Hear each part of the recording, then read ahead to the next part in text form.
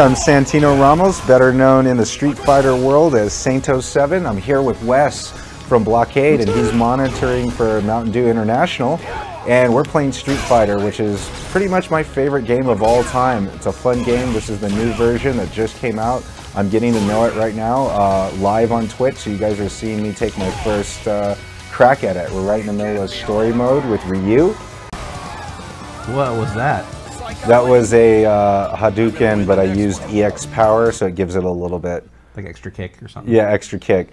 But when you use your EX power and you deplete the EX gauge, and you need that to be up, you know, in its full capacity, so you can do what they call now critical art. In the prior versions, they used to call them ultra combos and super combos.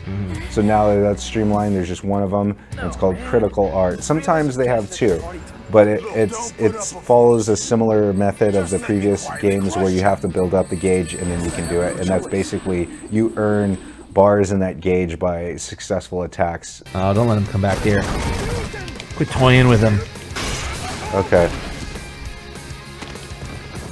Uh-oh. Uh-oh. Uh-oh. Almost.